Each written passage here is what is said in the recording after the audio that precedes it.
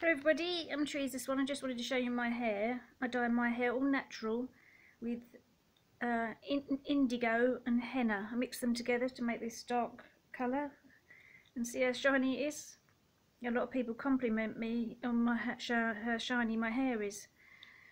Where the grey is, you need the henna to dye the grey. So this last time I mixed 50% indigo with 50% henna, and you leave it on. It's like mud. And the hair at the bottom, my hair at the bottom, you see, is this lovely, gorgeous colour, and this is the older hair.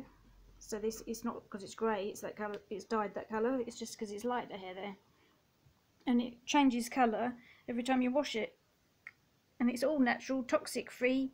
I stopped. I didn't dye my hair a lot, but when I started to get a little bit more grey, I started to dye it, and I discovered I was also at the time trying to cut out chemicals on my body, and the